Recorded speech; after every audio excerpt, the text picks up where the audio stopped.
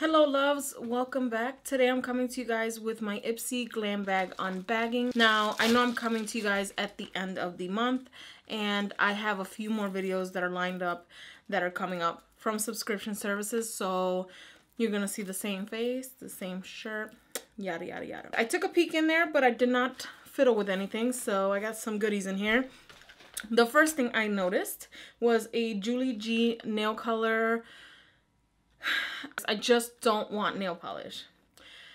I have specified a million times before that I do not like nail polishes in my Ipsy Glam bag, and for some reason I guess this month they decided to send me one. This does come with a $1 off Rite Aid coupon for any Jessie's Girl or Julie G product. So I will take advantage of this $1 off coupon and probably stock up on some Jessie's Girl liquid eyeliner, which is my favorite for the summertime. So yeah, I mean, this is a really cute pink, but this is not something that I'm going to be using, so I would just give this away to somebody. Again, they could have just given me something else I could utilize, like skincare, but no. So the next thing I see here is from, it's from The Balm, and this is a cute little packaging. It's the Nude Dude Volume 2. And it's the eyeshadow. It's an eyeshadow, and it shows you all the colors here. I got the shade Fit. I'm gonna go ahead and, this looks like a color I would use, and I like the Balm products, so yes, that's the color right there. Ooh. Very pretty traditional champagne-y gold color. Okay, let's see here, let's dig in here. So the next thing I see here is a cute little tin, and it is all natural tinted lip and cheek balm. Oh my god, it's written so small.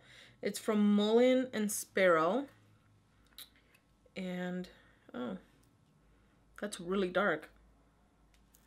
Ooh. This smells funny. Let's see if I can get the scent. Yeah, it says it has oils of patchouli and orange. Everything's organic. It's got shea butter, alkanet root, cocoa butter, extra virgin olive oil. This is a strange mix. It's not gross, but ooh. I mean, I might use this for the lips, but there's not much tint to it. So I don't know how this could be a lip or cheek tint. I mean, it literally, this is where I swatched it. It literally leaves nothing. This is more, ugh, it looks oily now. This is more for lips. I'm gonna take it as that. So the fourth thing I see comes in this cute little box, and it's called Pandora's Blush. And so just gonna open it up. Cool, cool. It comes in a pan. This is Pink Carnation, and this is a blush, obviously. And it's really pretty. I'm gonna go ahead and swatch it with a clean finger. Ooh. That is pretty pigmented there. So my hand's still a little wet from cleaning the swatches off, but that's it right there.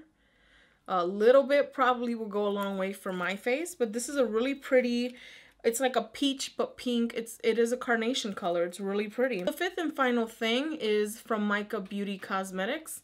And what is this? It is an eye primer. Ooh, okay. We can dig it. So this is the eye primer. I know they sent me an email, I think, about this. I'm going to go ahead and take from the side here with my nail.